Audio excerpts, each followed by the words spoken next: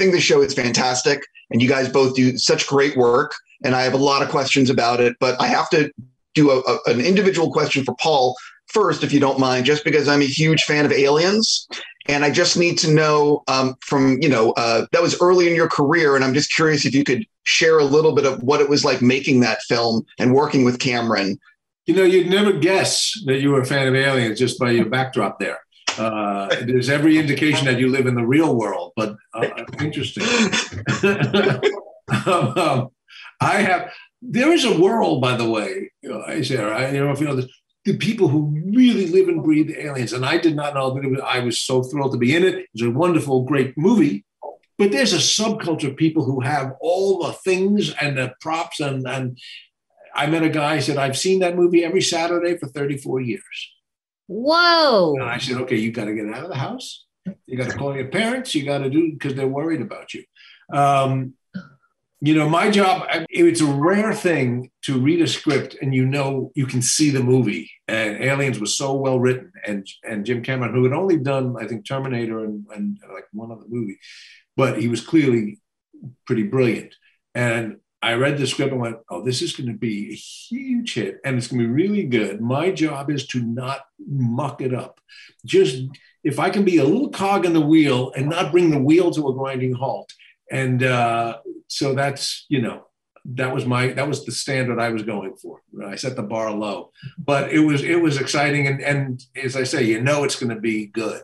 And I didn't realize how long its legacy was. I mean, people still really, really, really live that film. I've met a few people who've still lived that film. And I think if you really want to see it firsthand, go to Comic-Con when that reopens.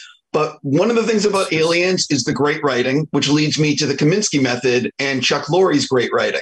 Yes. I think that while all of you guys deliver such great performances, it really is Chuck's dialogue that elevate this to another level. Can you both talk about working with him and just the quality of his writing? I mean, he knows what he's doing. He doesn't need to say that. But I think he feels he really stretched himself with the Kominsky Method too, because he's used to working in, multicam comedy format. And this was something different where there were a lot of different things he could play with. He could play with something as simple as the amount of time he had. It didn't have to be 22 and a half minutes or whatever it is now. It could be 30 minutes. It could be 40 minutes if we needed it to be a little longer.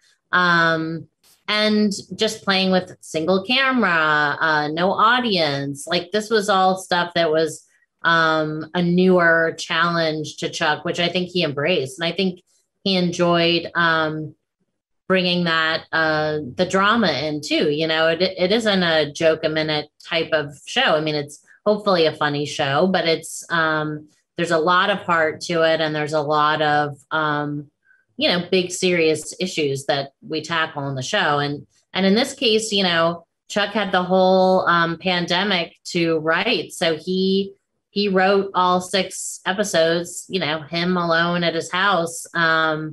And so we went into the season having all the episodes written and got to just know exactly where the stories and all of our characters were going. So it was. I think what also makes it really work, and I'm going to guess was a real treat for Chuck, is that he's writing from a very real place. So here's a guy in his upper 60s writing about guys in their upper 60s and beyond. And so the goal of the show wasn't let's get the most laughs, let's keep writing a show that will get us 9, 10, 11 seasons. The goal was let's talk about what this is. What is it like to be aging? What is it like to have perhaps your best years behind you and hopefully some good years ahead of you? What is it like to have, to look at guy friendship, Alan Arkin and Michael Douglas relationship? That's an odd, clumsy world to dig into because guys are not great at being friends. So I think the fact that Chuck Lorre got to write from his heart and let a lot of things out and his frustration with all of that was probably very cathartic for him. I have to ask you, Paul, about your judgment on Barry Levinson as an actor, not as a director.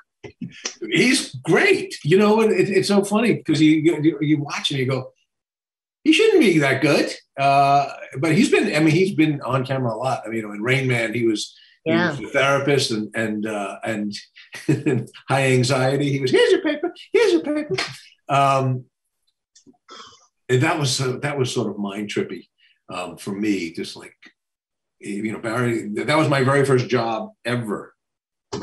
Dipping my feet in the business was getting cast by Barry and Diner. And then that they end up watching Diner was just such a surreal thing.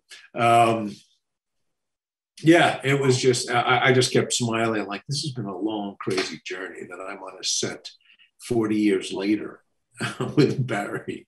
And it's about Michael getting a break in a big movie by Barry. I can't even get my head around all the surrealness of this. I got to stop there. I'm just going to say thank you both so much, and seriously, great work on this season. It's so good. Good luck with your collection there. Thank you. Have a good day.